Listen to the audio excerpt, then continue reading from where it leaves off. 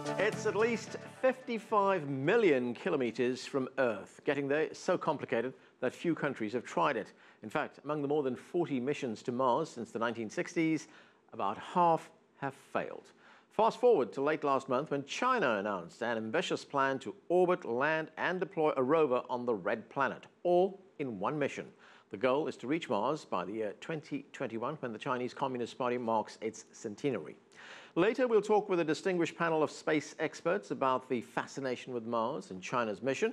But we begin in Beijing with CCTV's Tang Bo. And Bo, what are the mission's objectives and how will it be different than others that have gone before? The uncrewed spacecraft is expected to orbit the Mars, land and deploy a rover. Once on the Martian surface, the Chinese rover could study the planet's soil, atmosphere, environment, and look for traces of water. What's different about the mission compared to those by other countries is that the Chinese spacecraft is going to orbit the planet, land, and deploy a rover all in one mission. And this will be the first of its kind in our space history once achieved. And besides, we know that the US, former Soviet Union, the European Space Agency, and India have sent probes to Mars. But those probes never came back. But in the second step of the Chinese mission, the spacecraft will carry back samples of Mars' surface that never has been done by any country so far in the world. Anand.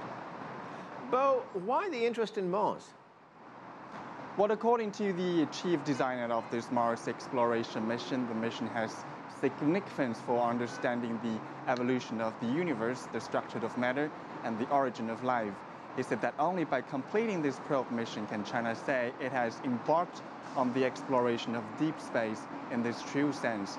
And so far, a number of missions have sent spacecraft to Mars. And China's previous attempt in 2011 to get a craft into orbit around Mars was unsuccessful. So far, only the US has been successful in actually landing on the Red Planet with its Curiosity rover. So if China can pull this off, it'll be in rare company. Anand. Okay, thanks, Bo. That's CCTV's Tang Bo reporting. Joining us now to talk about all this is Leroy Chiao. As a NASA astronaut, he spent 229 days in space over 4 missions, including a stint as commander of the International Space Station. He joins us from Houston. With us from Shanghai is Carl Bergquist. He is the administrator for the European Space Agency's Department of International Relations.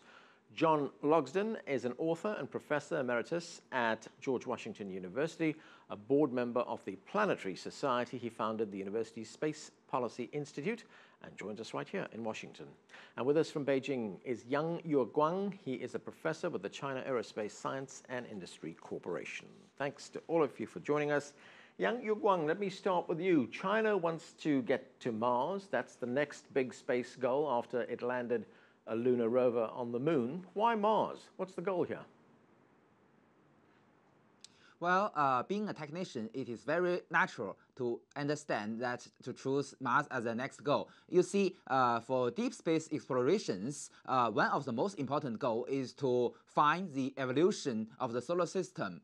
This is to understand what the future of the Earth will be and what the destiny of the human being. So you see that Venus and Mars is very similar to the Earth, and study the Venus and Mars will be helpful for us to have a better understanding of these kind of knowledges. And also, Mars can be a potential colony for the human being in the future. You see, the sun is becoming bigger and bigger, and maybe after 1 or 2 billion years, the Mars will be a more feasible place for human being to stay there. And for this kind of goal, we have to do some preparation works at present stage. And so, most capable countries in space field choose the Mars as a common goal. And from the aspect of technologies, you see that China has accomplished its Chang'e 1 and Chang'e 2 missions. So in the future, we have the basic technologies mastered for a orbiter mission on the Mars. And also we have a Jade Rabbit rover on the lunar surface. So in the future, it can be recognized as some of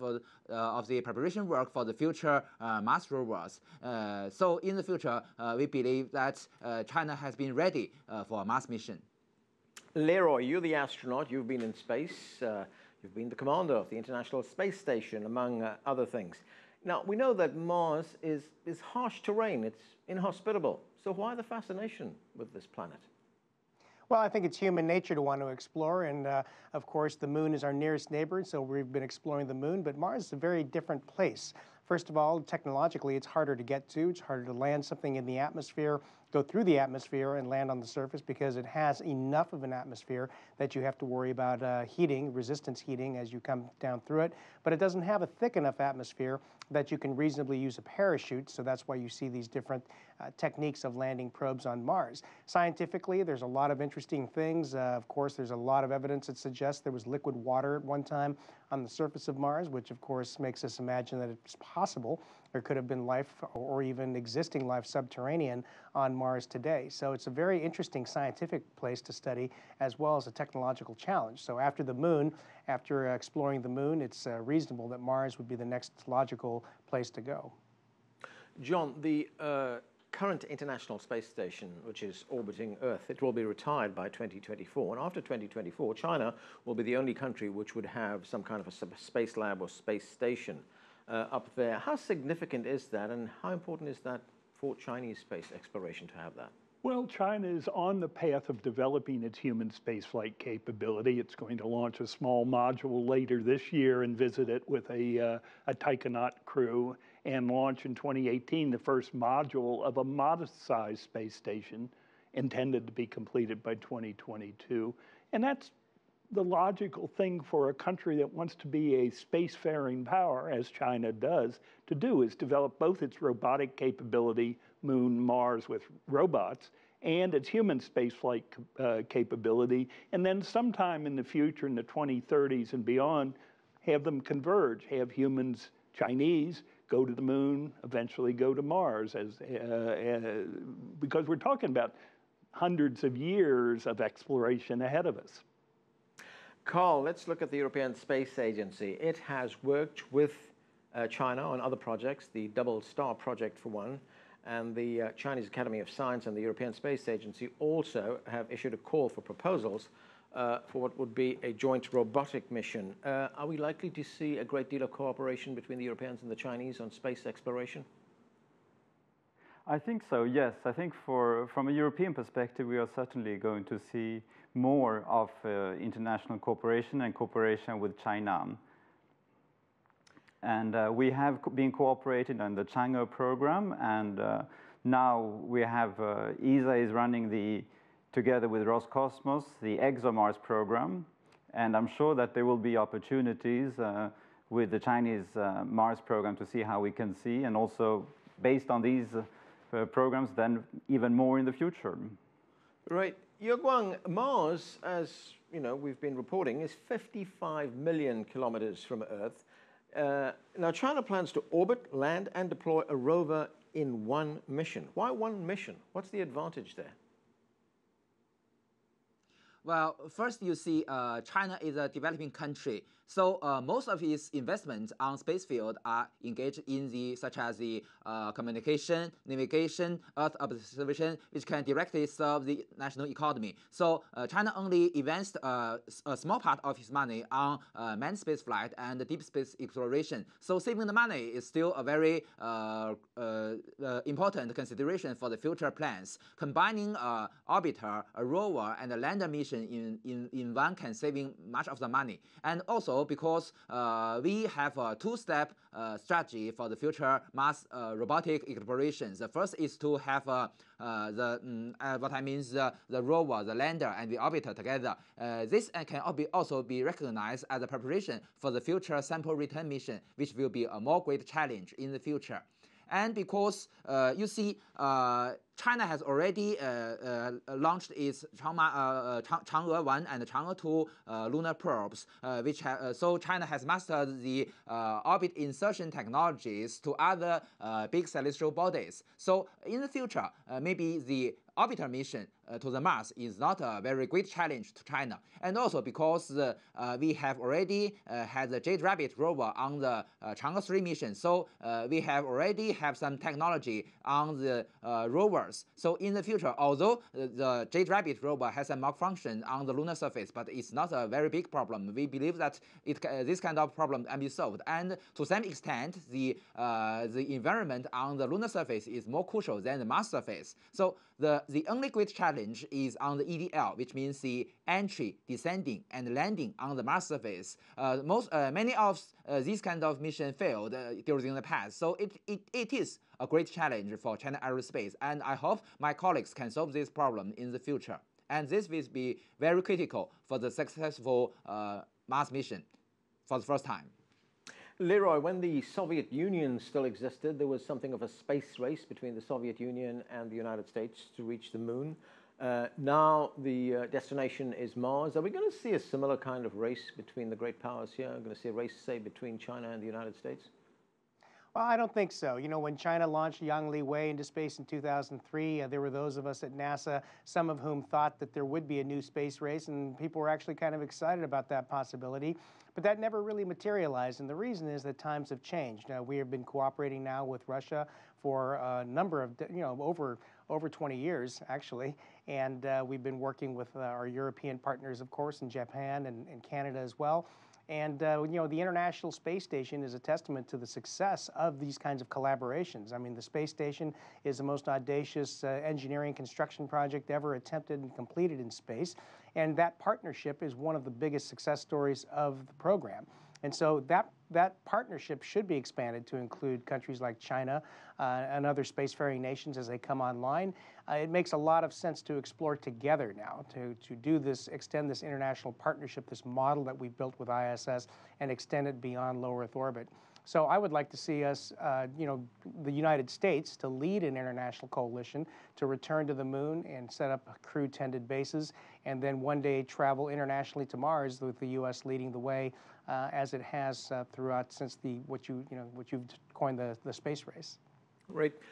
John, Yu Guang talked a moment ago there about some of the challenges that scientists face putting a module on the surface of Mars. One of the things he said was getting this module to land and take off again. What do you see as the major challenges to this? Well, I think that entry, descent, and landing is indeed the major technical challenge to getting something that weighs enough to carry a lot of instruments on the surface of Mars.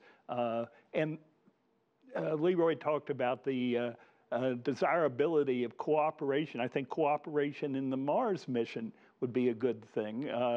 The place in the world that has experience in entry, descent, and landing on Mars is the U.S. Jet Propulsion Laboratory, the NASA facility. It would be good if that experience could be shared with our Chinese colleagues. But we have these political obstacles in the way of that cooperation.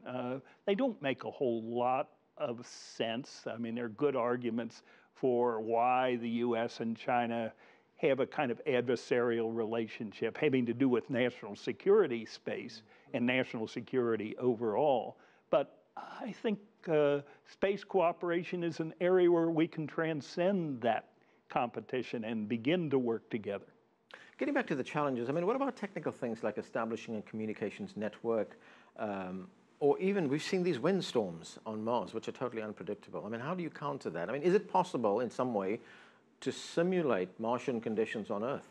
Well, first of all, too many people have seen the movie The Martian, right, with the opening windstorm, which cannot happen on Mars. It was the one technically unfeasible part of the movie story. You needed it for the story. But yeah, I mean, we communicate back and forth to Mars every day with the Curiosity rover there. We have a series of U.S., European satellites orbiting Mars that can serve as communication relays. If we work together, it's for everybody's betterment to solve these technical problems and give examples of peaceful cooperation along the way. Carl, looking at it from the European side, where do you see China's space exploration program going? Well, we see, of course, in Europe where we have, we of course we're strong believers in international cooperation. First of all, because international cooperation at ESA is our daily bread. We cooperate between 22 member states. And we certainly see, of course, we have today 3 strategic partners, the United States, Russia, and China. And this has been adopted by the member states of our 22 states. And so we are certainly seeing that we will see more and more cooperation in the future. And I fully agree with the former speakers who said that, yes, we have to cooperate together to continue to explore planets like Mars, because it doesn't make sense. We should really go ahead and foster such a cooperation. If you like what you just saw, follow us on social media and visit our website, cctv-america.com.